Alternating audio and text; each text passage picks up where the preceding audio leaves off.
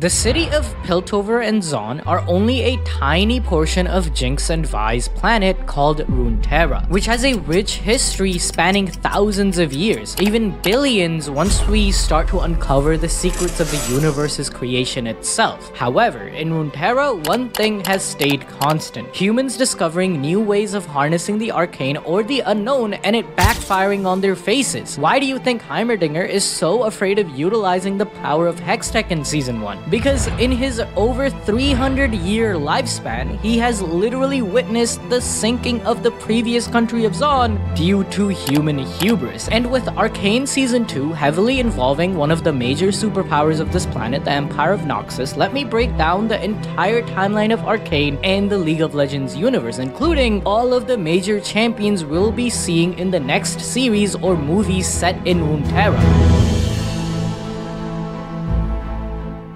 Billions of years before the creation of the known universe, there was a void of emptiness, or at least this is what the beings who lived in that nothingness believed. These were the Watchers, who existed in a reality so dark and empty they didn't even understand that they themselves were alive. They had eyes, but there was nothing to see, ears, yet nothing to hear, bodies with nothing to touch. That is until deep within the void a light appeared. In an instant, the Watchers were made aware of their own existence, and this angered them. For untold histories, the void had only known a peaceful slumber, but suddenly here was this light disrupting their way of living, or at least their way of not living. As the Watchers approached the light to examine it, they found a peephole into reality, which was ever expanding into their domain. They watched as the first Celestials came into being from the Celestial realm. Some were formless and needed to be contained in objects, like the Champion Bard, while others took all shapes and sizes, including the Great Dragons, Aurelian Soul and Inviolus Vox. Aurelian Soul spread light through the universe, leaving traces of himself everywhere he traveled, which would merge with cosmic dust to form planets and stars. Most were empty worlds, however, occasionally life would sprout on these planets. When it came to one such planet, an unknown group of Celestials would gather world runes to create Runeterra, the world Arcane takes place in. And it orbits one of Aurelian Soul's stars. Yup, Jinx and Vi's world literally orbits this giant dragon in space. This brings us to 9,000 years before the creation of Noxus. Now, the calendar of Noxus is called BN, or before Noxus, so if I say BN, that's what I'm referencing. And currently the stuff that's happening in Arcane takes place about 970 years after the creation of Noxus, so just giving you guys a heads up. During these early years of Runeterra's existence, the first seeds of life began to bloom into primordial spirits. Nagakaboros and the Grey Men claimed dominion over life and death. The first demons like Fiddlesticks and Ashlush became known as the 10 Kings, and the earliest Yordles, similar to Heimerdinger, like Nar and Fizz, appeared in the spirit realm. This wave of Yordles founded an early Bandle city around the Bandlewood tree, beginning to create small gateways to the physical realm. The continents and islands of Runeterra slowly began to take shape around this time also. For example, the Blessed Isles, where Maokai would find the spring of life and use it to create a lush and beautiful forest full of saplings and nature spirits. At the same time, in the Guardian Sea, Fizz joined the early ocean civilizations until the Gigalodons brought them to ruin, resulting in Fizz going into shock and hibernating for a millennia. He'll be back though. Meanwhile, up in the far north, likely where Jace and his mother met that mysterious mage in Season 1 who gave him that world rune, the icy demigods Ornn, Volibear, Anivia, Lidarg, and the Seal Sisters were born and began terraforming the Voriard, a place which would eventually become the Freljord. After the demigods were mortals, trolls, minotaurs, yetis, and of course humanity would begin to gather in early civilizations. Which brings us to the far east on Ionia, where people began to live in harmony with nature and the spirit realm. On Voriard, they gathered in tribes to worship the demigods, and in ancient Camavor, they formed a great kingdom. These early humans of the First Lands eventually found their way into a war with a race of sky giants known as the Titans. The enlightened mortals of Ionia took power from the spirit realm to become the first Vastaya Shirei, who would later be Zaya and Rakan's ancestors. With this new power in hand, the Titans were ultimately defeated, and the Vastaya Shirei started living with humanity. It wouldn't be long until the two groups crossbred, creating the first of the Vastaya. These Vastaya would set off on their own to create tribes named after their Vastaya Shirei, some choosing to live in Shurima while others immigrated. For example, the Kilash moved to the jungles of Shurima, while the Marai lived in the waters west of Targon. As the Ionians battled the Titans, Freljord was founded in the north, a unification which took over 1,000 years. The three sisters I mentioned earlier, Avarosa, Sherilda, and Lysandra, were born and dedicated their lives to finding a way to control the vast and powerful magic of this world, which might give us a hint to why Himerdinger was so reluctant to meddle with magic in season 1. That's why the show is called Arcane, you guys. Because by using this arcane power, Avarosa was deafened when she faced the twisting dark beneath the world. Sherilda lost her voice to the first Twilight when she tried to command the heavens, and Lysandra aimed to take control of the magic of the demigods. Meanwhile, Anivia wanted to try and talk things out with the sisters, or just farm until 30 minutes to get all of her items, but Volibear wanted to dive the turrets and start a goddamn war. He asked Ornn and his followers to create weapons and armor for him, but they refused, resulting in a fierce battle between the two brothers, which ended with Volibear taking Ornn's rune-inscribed armor and destroying all of his worshippers. Next was Lysandra. Volibear hunted her down and blinded her with his claws. Defeated in front of her enemy, Lysandra turned to the art of dreamwalking to communicate with the Watchers, who still reside in the void, to make a deal with them. It's kind of like making a deal with the devils, to be honest, but I'll get to that in just a bit. These Watchers would give the sisters and their followers near immortality and the power to conquer the Freljord, and in exchange, she would prepare Runeterra for the arrival of the void. Why would you do that? With this new power, the sisters easily defeated the demigods and forced Ornn to create the Howling Abyss. Yo, that's where Aram takes place. Meanwhile, Ivern the Cruel, a Freljordian marauder, grew angry with the sisters. His warband set out to the sea in the hopes of finding a way to stop them, discovering the eastern first lands where magic was set to originate. Honestly, I'm with Ivern here, bro. They're trying to summon the void.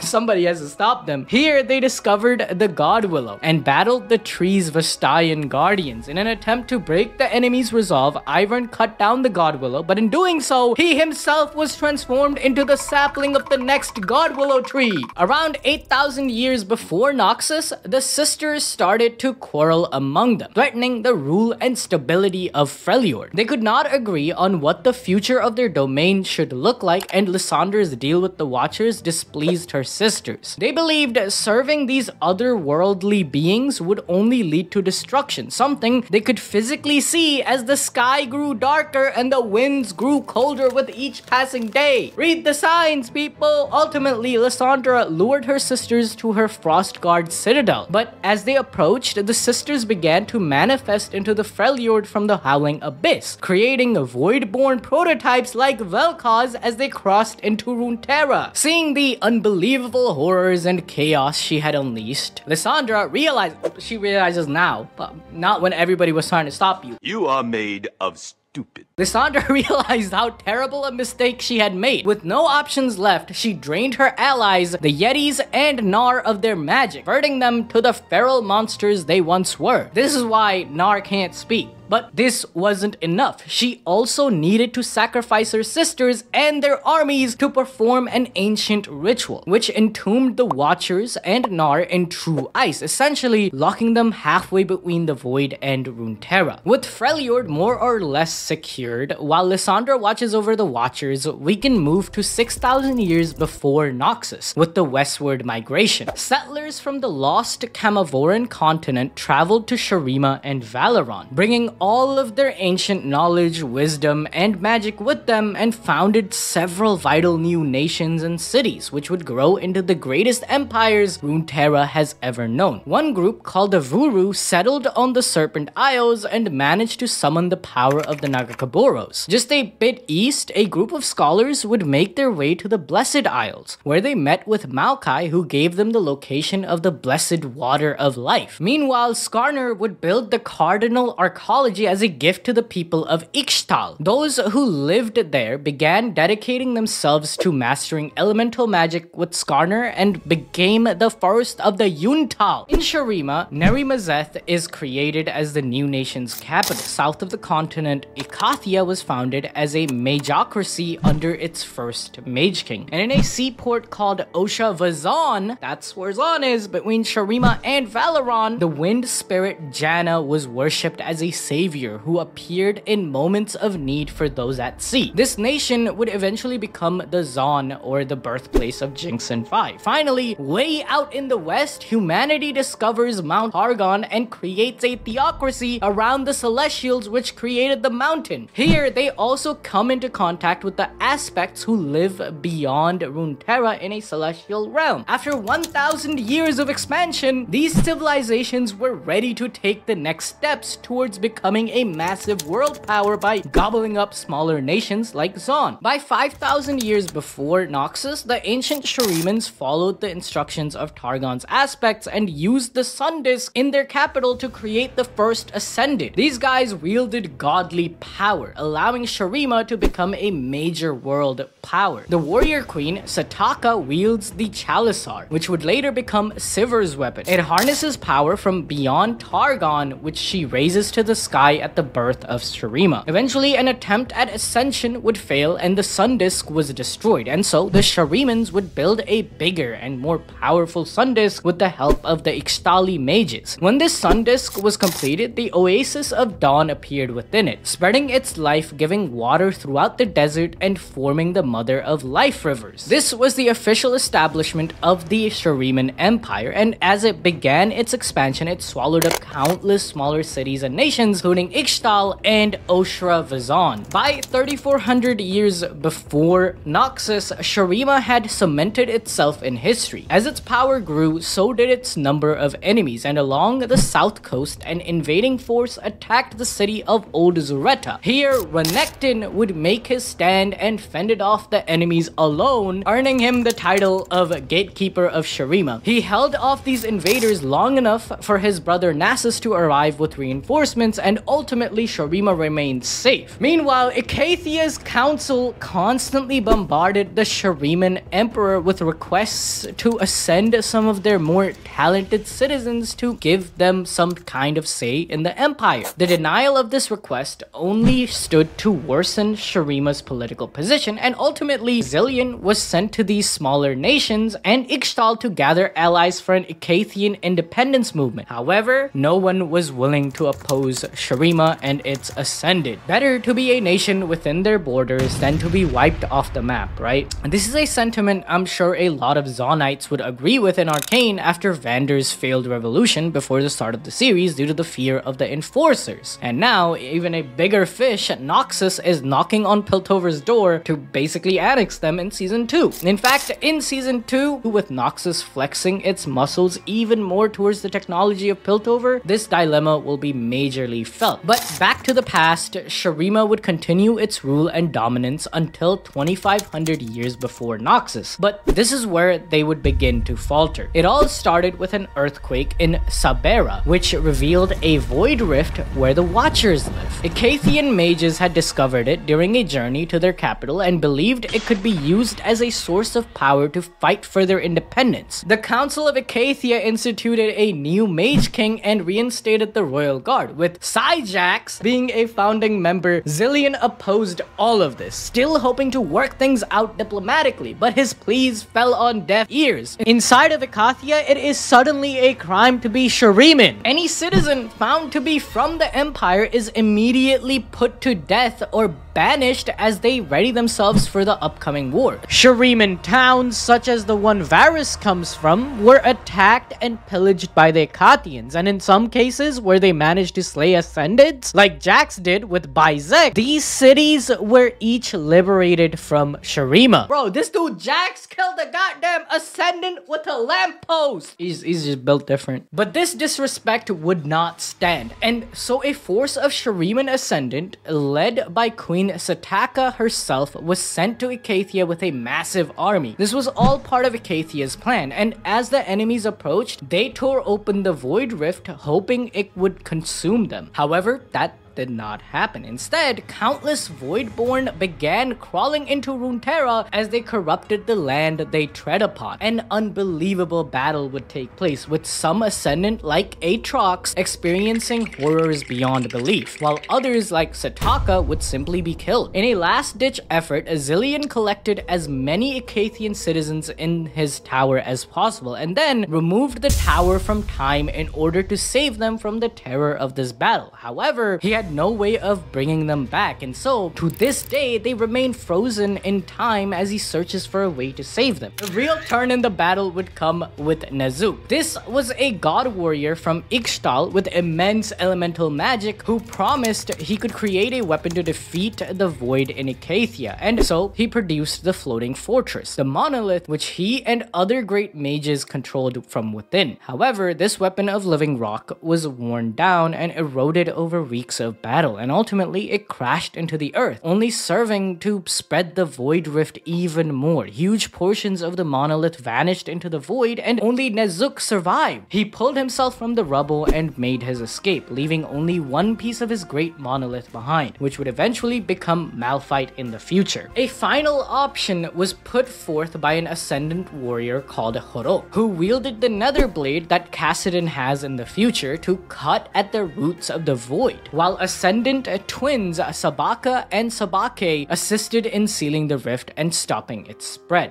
While Icathia fought for its independence and became overrun by the void, Shurima faced its own threats from within. All of Azir's brothers were killed in an attack. However, he was saved by Xerath in the last moment. Because of this, Azir promised to free Xerath and all of Shurima's slaves when he became emperor. To ensure Azir would be able to fulfill this promise, Xerath caused all of his future brothers to be stillborn, and when one finally survived, he opted to kill the queen to stop the problem at its source. From here, he decided to kill the standing emperor, Azir's father, as well. This dude's crazy. There was simply no reason to wait for the young king to become emperor anymore in Xerath's mind. When Azir takes the throne, he vows to take revenge against those who killed his parents, and Xerath ensures him that the cause was mages from another kingdom. You fucking rat! Xerath believed Azir would immediately free the slaves as promised. However, every time he brings it up, Azir deflects the conversation. He was working on a solution in secret while he continued to expand the empire. However, Xerath refused to wait and instead decided to try and steal the throne from his old friend. In the year 2000 BN, Azir's priests prepared to perform the ascension ritual on him, and as a last act before ascending, he frees all of Shurima's slaves, much to Xerath's surprise. He had planned to betray Azir and become emperor himself,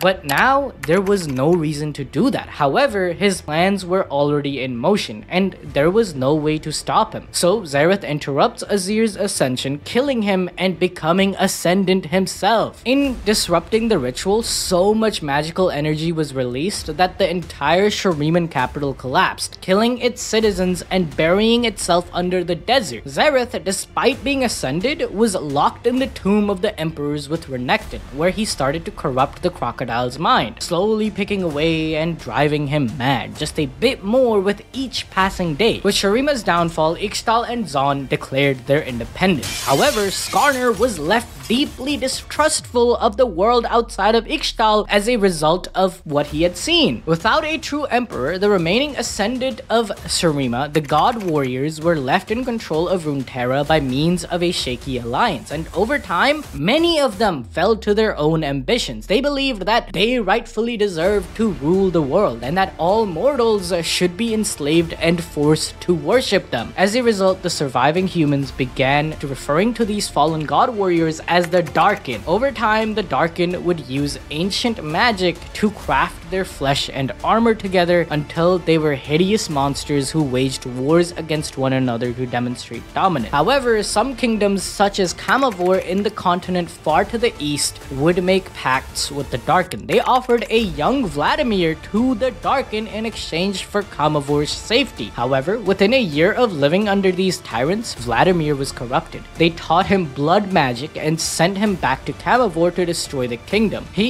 even took his father's head to his master as a gift. Meanwhile, in Targon, Zoe's previous aspect host, Misha, led an ascended named Kanari to Nasus so they could be given the location of the Chalisar. It would be enough to end the war and unite the Darkin. Tanari gathered several of the ascended and suggested that Azir's descendant be given the Chalisar and become their next ruler. However, another ascended called Zuyan refused and tried to steal the Chalisar. Chaos erupted, and so Tanari and Misha used the Chalisar to channel their life into an attack which killed most of the Darkin present. That's why they needed all the Darkin in one place. Tanari was reverted back to being human as a result of the attack, and Misha then killed them before approaching her three greatest warriors and taught their weaponsmiths to seal the Darkin away into weapons. Meanwhile, the new aspect of war, Pantheon, begins uniting people to fight against the Darkin. Seeing this threat on the horizon, Vladimir's Darkin master ordered him to march their armies against this new enemy. However, Vladimir betrayed him, killing his master and absorbing some of his power to become effectively immortal. He wasn't the only master of blood magic though. The ascendant Jaulani used hemomancy to try and end the war by weakening all living beings, ultimately pitting her against Aatrox. By 550 BN, the remaining Darkin such as Aatrox, Varus, and Rost had been defeated and sealed away in weapons, bringing an end to the Darkin War.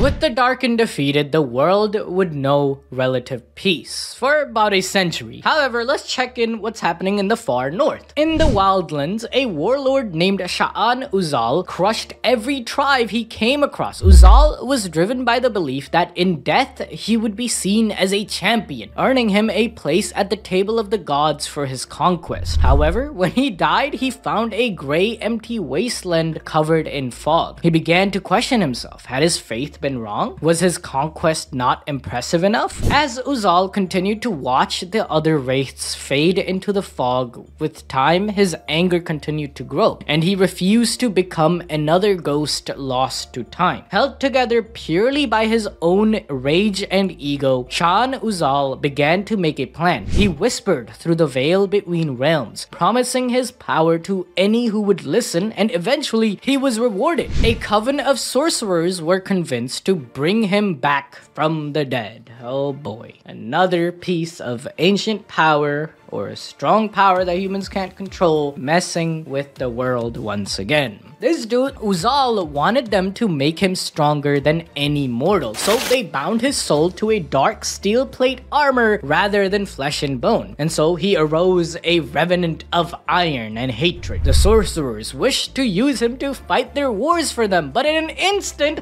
the spirit slaughtered all of them. He had been reborn, and now he was free. Sha'an Uzal was gone, and Mordakaiser's conquest had officially began in Noxus. His first action was to construct the immortal Bastion to become the center of his empire. With this in place, he started conquering and enslaving anyone who went against him, including a group of Noxy mages who studied ancient celestial magic. Among them was a Yordle just like Himerdinger named Vhagar, who Mordakaiser captured and trapped in the physical world. For centuries, Vhagar was forced to create enchantments that empowered Mordakaiser in his domain. All the while, the innocent Yordle was slowly corrupted by the evil which surrounded him. Meanwhile, on the coasts of the eastern Valoran, Vladimir demanded the worship and sacrifices of local tribes. Eventually, he was approached by LeBlanc, a member of Mordekaiser's inner circle. LeBlanc is still alive in the future, by the way, and she's gonna be influencing the events in season 2 of Arcane. She was kinda tired and sick of Mordekaiser's bullshit, alright? So, Vladimir and and LeBlanc plotted to use the Noxy against Mordakaiser. In 100 years before the founding of Noxus, they managed to sever the soul from Mordakaiser's armor, sending it back to the Grey Realm, or Brazil, where he continues to build power to make his return one day. Oh my god, the Grey World can be read as like, you know when you die in League of Legends and you have the gray screen? Yo, that's actually sick. I just realized that, man. I've been working on this script. Man, no way. I just realized that. That's so cool. W Riot. Like, yo, this is peak. Now, let's move further east from where Noxus and even Ionia is. And if you go on the universe map website, you'll notice that we don't see anything that's east of Ionia. Well, there is a continent way to the east called Camavor. However, 1,000 years ago, the events I'm about to explain to you guys, its knowledge has been lost to the greater Runeterra that exists now. So people from Piltover and Zaun, they probably don't even know Camavor exists because it's way past the Shadow Isles. So 25 years before the founding of Noxus, 70 years after taking the throne of Camavor, Viego's reign began to crumble when he fell deeply in love with a seamstress named Isolde. They quickly married, but Viego's obsession with this new bride made him neglect his kingdom. As his nation unraveled, enemies conspired to end his rule. Assassins were sent, but Callista, Viego's niece, saved him, probably by using her ult. Though the queen was not so fortunate, Isolde was struck by a poisoned blade, and her condition worsened despite the efforts of Camavor's finest doctors and scholars. Desperate to save her, Viego turned to a rumor about the Blessed Isles and their waters of life, sending Callista to retrieve them. Callista's quest was perilous, sailing with Captain Venix on the Daggerhawk. They tried to reach the Blessed Isles but were thwarted by the magical mists. Losing hope, they sought help from the neighboring Serpent Isles, but the Vuru offered no assistance. So Callista had no choice but to turn to a shady trader named Radu Feroz, who claimed he could guide her to a seer named Soraka. However, after a fruitless search, Callista found only a cryptic message about a golden maiden being her guide. She dismissed it as useless and returned to Venix, only to discover Radu had betrayed them and his men slaughtered their crew. Believing their mission had failed, Callista and Venix prepared to return to Camavor alone. On their way back, they encountered a ship under attack by Vestaya. After rescuing its passengers, they met the seer adept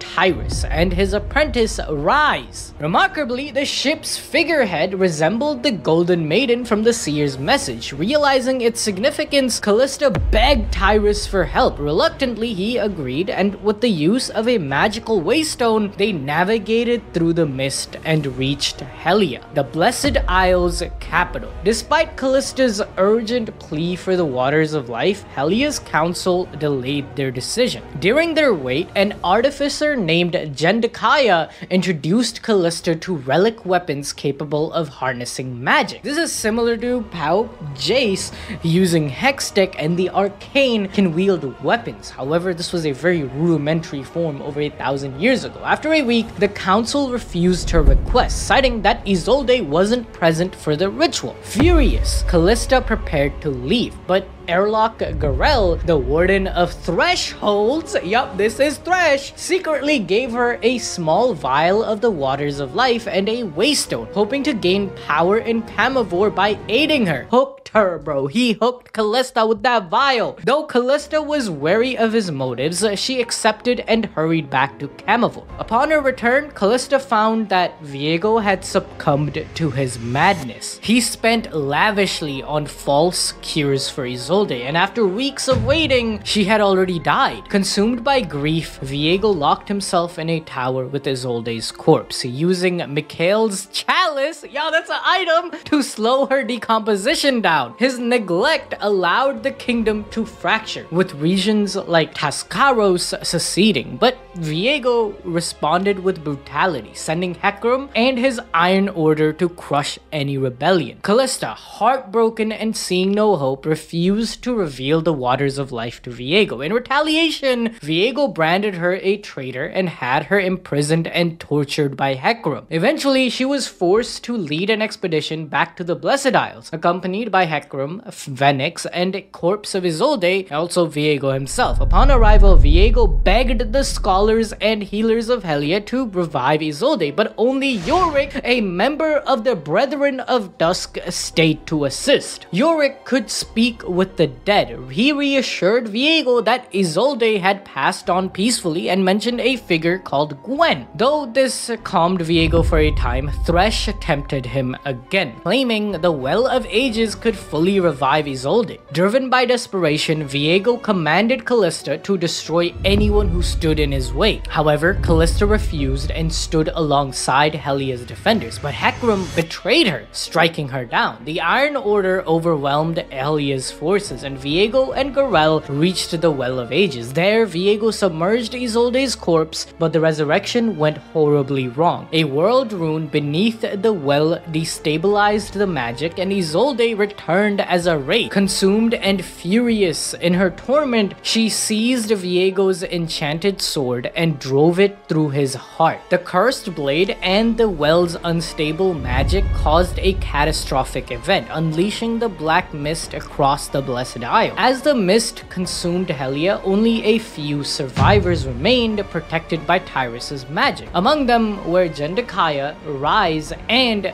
Phoenix. In the aftermath, Jendakaya, inspired by Callista's sacrifice, vowed to fight the Black Mist, founding a new generation of the Sentinels of Light. Meanwhile, Camavor, drained of resources and leadership, collapsed into ruin, fading from history as its legacy was lost to time. After Hellia's destruction, a few remaining members of an ancient order from the Blessed Isles set out on a mission to gather and protect the most dangerous artifacts in Runeterra as they struggled to hide knowledge of the world runes, or the Arcane. As this secret slowly continued to slip, nations became untrusting and fearful of each other as suddenly many groups had access to weapons powerful enough to wipe out their enemies in the blink of an eye. This Cold War would stand for about 12 years, bringing us to 13 years before the founding of Noxus. This is when two rival Noxie nations approached Tyrus at the village of Combe. Ultimately, the power of the two world runes would be used here, with Combe and the surrounding territories completely destroyed in an instant. This was the spark which erupted the world in magical warfare. Entire nations are wiped off the map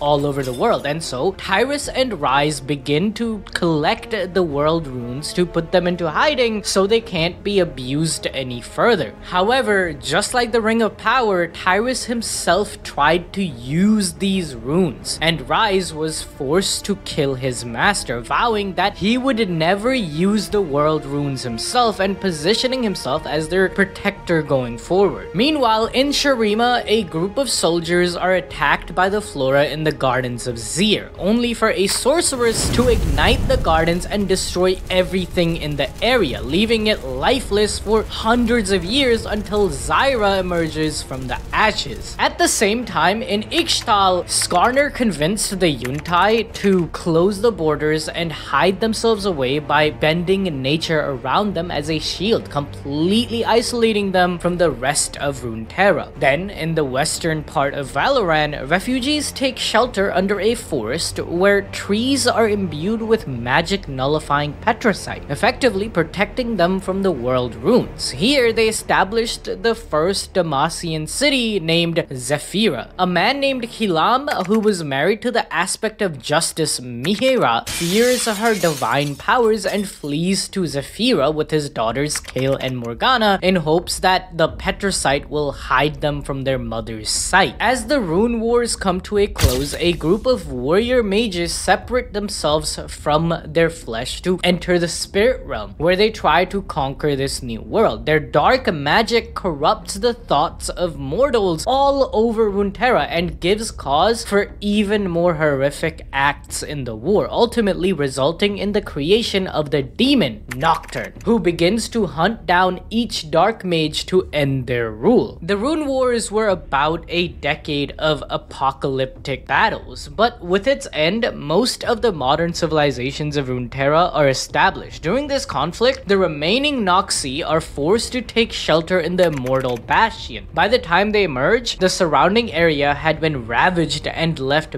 barren by the magical fallout, but all the same, they survived. This hardship unified them as a single people. No longer were they several Noxy tribes. From this day on, they would be known as Noxus, and they marked their calendars to reflect the birth of their nation. In the west, the legendary champions Orion and Poppy arrive in Damacia and become beloved heroes. When Orion died, he passed his hammer on to Poppy, saying it should be in the hands of the hero of Damacia. Orlan believed Poppy could keep Damacia safe and whole and help it develop into a great nation. But Poppy, not realizing that Orlan meant her, vowed to find this great hero. Meanwhile, the celestial powers of Kael and Morgana awaken and are used to protect Damacia from threats such as Aatrox and his followers. Eventually, Morgana learns of a hidden wave of enemies attacking the city and leaves the front line to save them. But Kael simply believed her sister was abandoning the fight. Kael began leading a judicious order to enforce the law and hunt down rebels as Morgana tried to rehabilitate anyone humble enough to admit guilt. However, Kael's followers started resenting Morgana, and Kael's protege Ronus even tried to imprison her, though he died in attempting this. Kael was so angered at this that she summoned a divine fire to cleanse the city of its sins. But Morgana did all she could to protect the innocent. Their battle would rage above Damacia until their father Kilam cried out as he died in the collateral damage. Seeing this, both sisters chose to leave Damacia. Over time, the identity of the sisters is forgotten, but as the kingdom of Damacia puts in place its first royal family in year 292, the winged sisters still act as the symbol of their nation. Damacia soon began looking for ways to incorporate Petricite into their military, and the sculptor Doran is hired to make a moving Petricite shield. However, instead, he constructed Galio, a living Petricite golem. When a force of invading mages attacked, Galio swooped in to protect Damacian soldiers. However, after the battle, he returned to his pedestal and stopped moving, leaving his story to fall into legend. Meanwhile, in Noxus, the noble houses aim to unify all of Runeterra under one banner, establishing the Empire of Noxus. They immediately began annexing the surrounding territories. In year 772, Oshra of Zaun put in place a plan to use thousands of Chemtech bombs to destroy Isthmus. This is a region connecting Valeron and the Shuriman continent. In doing so, they'd be able to create a safe and efficient passage for sea travel between eastern and western Valeron. However, disaster struck. The bombs triggered a catastrophic earthquake, which not only destroyed Isthmus, but also sank a large district of Oshra of Zaun and thousands of her citizens along with it, leaking poisonous gas into the city and its surroundings. It was only with the help of Janna, who blew away most of the toxic fumes, that the people here managed to survive. And that's how Zaun ended up sunken below Piltover. In 787, the Serpent Isles became a hotbed for immigration from places like Damacia, Freljord, and Ionia. The Vuru allowed these outsiders to settle in the southern bay, and this quickly developed into the port city of Bilgewater. Also, you remember Fizz? He finally awakens from his hibernation and chooses to live around this area. Finally, by 790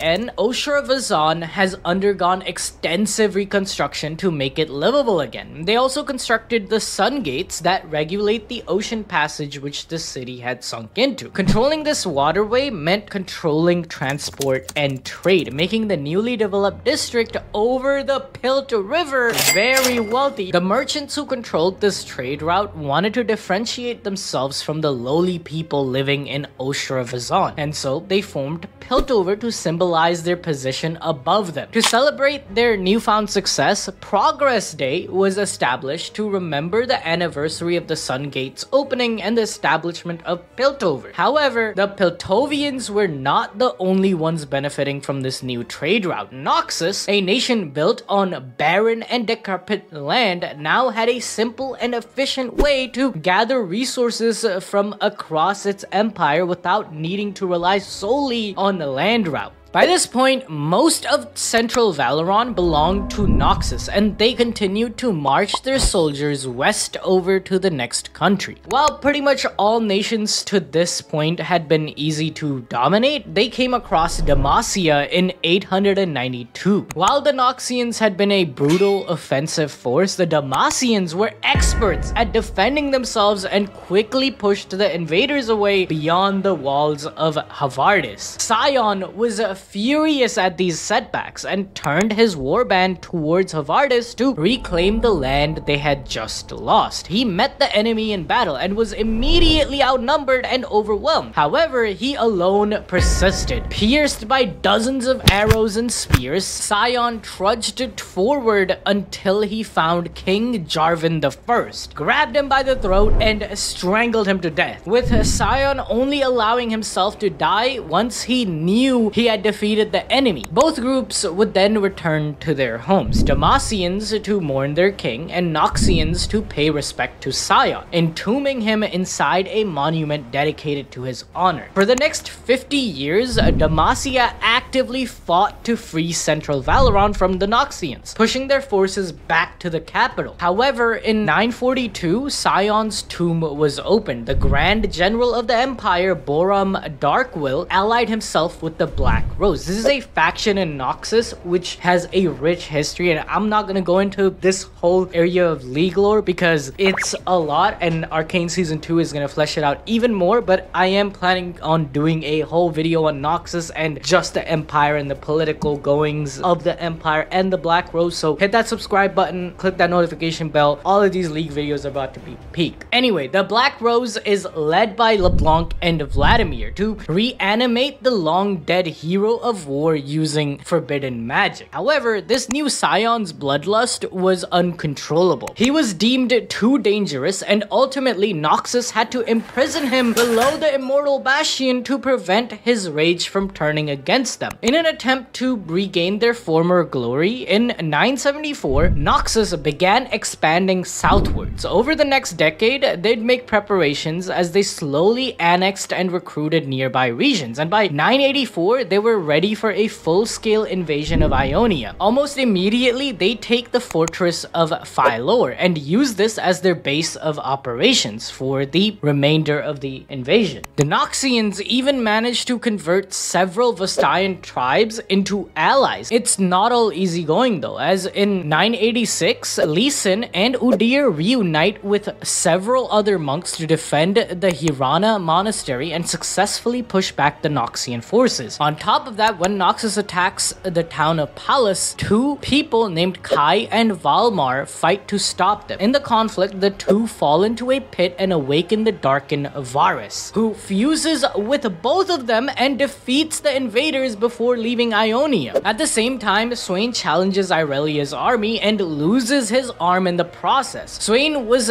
then taken away from the battlefield and takes control of Raum, the Demon of Secrets, before returning to Noxus, where he was dishonorably discharged. In year 989, Swain then enacts a coup in Noxus, killing Boram Darkwill, and within a year, he pulls most of the Noxian forces from Ionia. He then proposes the creation of the Trifarix of Noxus, with 3 individuals standing as symbols of the nation. Swain represents the vision of Noxus, Darius represents its might, and the Faceless represents its guile. As the Noxus leave, a power vacuum is created in Ionia, which both the Navori Brotherhood and the Shadow Order attempt to take control of. Meanwhile, the Noxian Cassiopeia, a noble from Noxus, hires Sivir to take her to a fabled lost city. When they enter the tomb of the emperors, Cassiopeia realizes that Sivir's weapon, the Chalisaur, is a key and betrays her to take it. However, as she places the weapon in the lock, the Guardian Curse is triggered and she is transformed by poisons into a Goragon-like creature. At the same time, opening this tomb releases both Zareth and Renekton from their prison, and so Renekton sets out to find and kill his brother Nasus. Cassiopeia returns back to Noxus and uses her new powers for the Black Rose. As for Sivir, she is the descendant of Azir, and her blood resurrects him. Seeing her mortally wounded, the Emperor brings her to the Oasis of Dawn, saving her life. In doing so, he becomes worthy of ascension and becomes a god warrior. And with this transformation, Shurima's lost capital and the sun disk slowly begin rising from the sands. In an instant, this ancient kingdom is rebuilt, and Azir terraforms the land to recreate the utopia it once was. At the same time, Xerath is building up his own power in the city of Narimazet, and Nasus sets off on a mission to stop him. Soon after, Talia finds Sivir wounded outside of Vekaura. Her blood is attracting both Nasus and Xerath towards her. Nasus makes it there first and gives the girls an amulet to keep them hidden from Xerath, and fights the mages when he arrives. However, he ultimately loses that battle, but still created enough of an opening for Talia and Sivir to escape. The following year, 991, Lucian and Seta are looking for a cure to Senna's curse in an ancient vault when they are attacked by Thresh, resulting in Senna's soul being sealed away in Thresh's lantern. In 994, a harrowing begins, sweeping over Bilgewater with Hecarim and Thresh leading its path. Lucian, Olaf, and Misfortune all come together to fend off the harrowing until Alawi calls Nagakaboros to shower light over Bilgewater and repel the mist. In the battle, Lucian learns that Senna's soul is imprisoned in Thresh's lantern and vows to save her and destroy the Black Mist. The next year, he travels to the Shadow Isles and finally manages to defeat Thresh, saving his wife and allowing her to reform herself as a wraith with a relic cannon that she uses to scare off Thresh. Finally, in 996, Viego begins to awaken, which unbeknownst to him also brings Gwen to life. The Black Mist unleashes a harrowing all across Runeterra, corrupting countless people as it passes through them, ultimately leading to the Sentinels of Light recruiting several new members including Vayne, Olaf, Riven, Irelia, Diana, Graves, Rengar, and Pike. It's a Avengers level threat. The Sentinels head to the Shadow Isles with the help of Yorick and take on the Mist. Viego, along with Vex, manages to capture Senna, Gwen, and the Maiden with several shards of Isolde's soul. Then, pulling all of these shards together, he revives Isolde only for Akshan to kill her with his Absolver. This severs Viego's connection to the Black Mist, and the Sentinels finish him off with Gwen tying him down on Camavor with needles made of hallowed mist. With Viego defeated, all those corrupted by the harrowing return to normal, and the newest Sentinels return their weapons with the exception of Vayne, who becomes a permanent member. Finally, with Viego gone, Thresh takes control over the Black Mist and heads to Noxus. And this all brings us back to the lead up to the modern day with Arcane. The people of Piltover continue to rule over and subjugate those living in the lanes below, leading to a rebellion effort which is ultimately put down with countless losses on both sides. This includes Vi and Powder's parent. As a result, they are adopted by the leader of the resistant, Vander. Over the years, Vander makes a deal with Piltover's Sheriff Grayson to essentially keep the peace, but one day Vi, Powder, Clagger, and Milo sneak into Jace's apartment in Piltover and disrupt magical crystals which cause an explosion, collapsing a huge part of the building. The kids escape, but in doing so put Vander in a rough situation where he needs to offer someone up to the enforcers to face consequences. At the same time, Silco works with Singe to create a shimmer variant that can supercharge his soldiers and uses one of them to capture Vander and kill Grayson. Vi leads an effort to save Vander, but leaves Powder behind because she's unlucky, but she follows them anyway, releasing a magic crystal's energy that she stole from Jace's home through one of her inventions, which leads the entire facility to be destroyed, resulting in the deaths of both Clagger and Milo, also severely injuring Vi and Vander. Now weakened, Vander is killed by Silco, leaving Vi furious with her sister and disowning her. In the end, Silco adopts Powder because he sees himself in her, and Vi is taken to prison by an enforcer called Marcus. All the while in Piltover, Jace tries to sell the idea of mixing magic with technology through Hextech. Heimerdinger severely disapproves, as he probably knows about some of the terrors that happened 1,000 years ago through the Rune Wars when they messed with the Arcane, or just the founding of Piltover when Osir Zaun destroyed pretty much their entire country and causing Janna to use her ult to save everyone. But Victor and Chancellor Madeira side with Jace, and ultimately his invention is picked up for further study. Years later, Jace's Hextech is massively successful, successful, most iconically in allowing the creation of the Hex Gates, which allow hyperspeed travel, which is unbelievably valuable for a nation founded on trade and commerce. Meanwhile, Powder is going by Jinx now and working for Silco as he continues to build towards the lanes, becoming an independent nation and gathers wealth selling Shimmer. Jinx steals one of Jace's new and improved Hex Core crystals, creating a state of widespread panic where Piltover's council becomes fearful of what weapons the lanes might be able to produce. As a result, blockades are put in place and the military is put on defensive watch to stop things from escalating further. Caitlyn begins looking into Silco from behind the scenes and releases Vi from prison to help with the investigation, only to come across Jinx and see how different and insane these few years have made her. At the same time, Himerdinger is removed from control of Piltover and Jace takes his place on the council as a more forward-looking figurehead for Piltover. Jace also starts seeing Mel Medarda, another council member and the daughter of the Noxian Medarda family led by Ambessa Medarda. Ambessa sees Jace as the answer to all of Noxus' problems. It is a vast but barren nation relying on trade and imports for survival, but it is also a conquesting empire which needs to send its troops long distances to engage in battle. Hexgate technology would essentially make them an unstoppable force which could overwhelm any and all opponents. As tensions escalate, Silco and Jace discuss an option for peace. Silco wants a free and independent nation of Zaun, taking its name from Osha Vazon, while Jace demands he hand over Jinx for her crimes. Ultimately, Silco is willing to throw away his lifelong dream to protect his daughter, but due to a miscommunication, Jinx captures him, Vi, and Caitlyn, sitting them all down for one last family meeting before killing Silco and firing a rocket fueled by the Hex Core at the council building. And that's where Arcane Season 1 ends, and since Season 2 isn't out yet,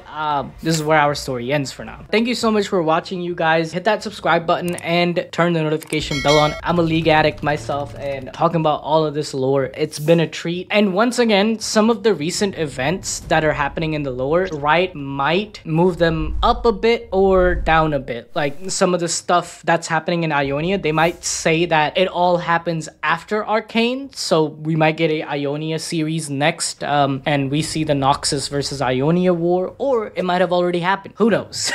Anyway, thank you so much for watching. See you guys in the next video. Watch this other banger video on screen right now.